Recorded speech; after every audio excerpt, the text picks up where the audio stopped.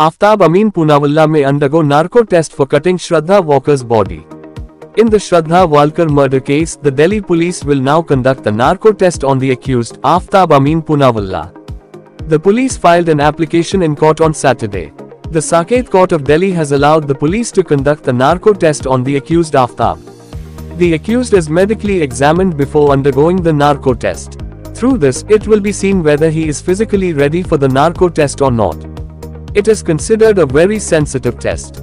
Narco test. The narco test uses an injection called sodium pentothal. This is called truth serum. After sodium pentothal reaches the body, the patient's consciousness begins to decrease. Gradually, it began to lose consciousness. He reaches a semi-conscious state. In such a situation, everyone starts telling the truth. As a result, the investigator gets correct answers to his questions. How is the test done?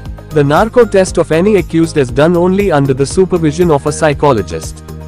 During this time, forensic experts or investigating officers are present.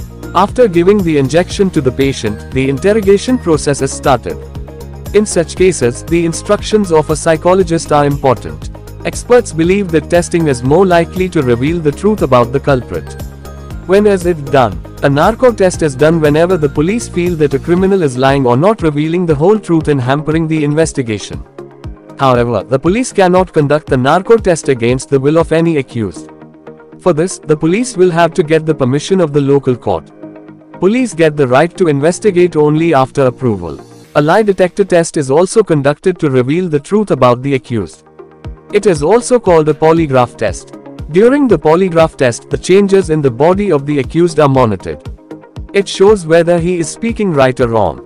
In such a condition, changes in his breathing and his rhythm, blood pressure, heart rate are noted. Changes during the expert inquiry are monitored. On the other hand, in the case of a narco test, the patient is in a semi-conscious state and the chances of telling the truth are high. However, experts do not consider this test to be 100% effective. So far there have been many such cases in which the accused did not reveal the truth during the narco test, but later the charge was proved on the basis of evidence.